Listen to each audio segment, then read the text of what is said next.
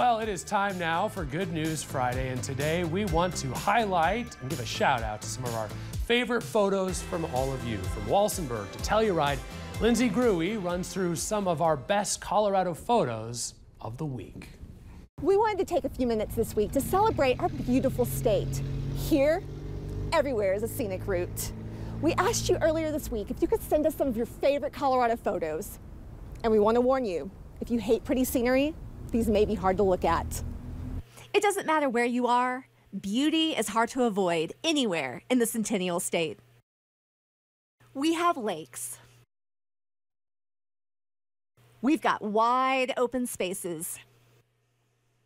We have otherworldly winter scenery, but we also do summers pretty well too. We've got those views that you have to earn, and then those views that you can take in from the comfort of your seat. And we also have the kind of beauty that grows in tough places. Whether you're in a city, you're out in the country, you're on the western slope, or out on the eastern plains, spectacular sights can be found everywhere in Colorado, even from 20,000 feet up. We love getting your photos. If you have some that you would like to share with us, you can follow our 11 News Facebook page or go directly to our website, kktv.com, and click Submit Photos and Videos. For Good News Friday, I'm Lindsay Gruey, KKTV 11 News.